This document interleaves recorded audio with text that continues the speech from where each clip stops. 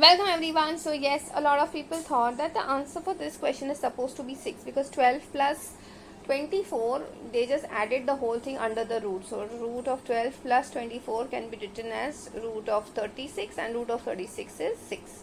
Now students, please understand, when you have individual roots, you cannot club it and put it under one root. No, that is not the right way of doing these sums. So here what you will do is root of 12, let's express it in terms of a perfect square and some other number.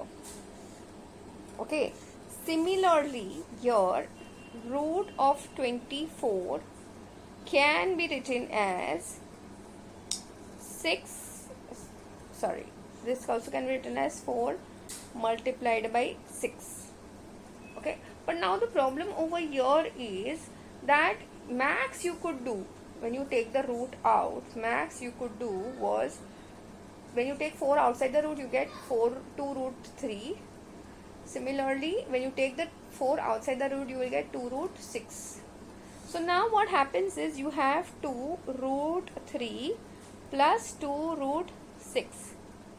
Apart from this, you can't do much. So what last step should be what? Root 3 plus root 6. Please don't make the mistake of clubbing these two like we had done in the first step. No, that's absolutely wrong. So final answer for this particular addition of two roots is basically 2 multiplied by the whole of root 3 plus root 6. I hope this is very clear to everyone. That's it for today. I will see you in the next video.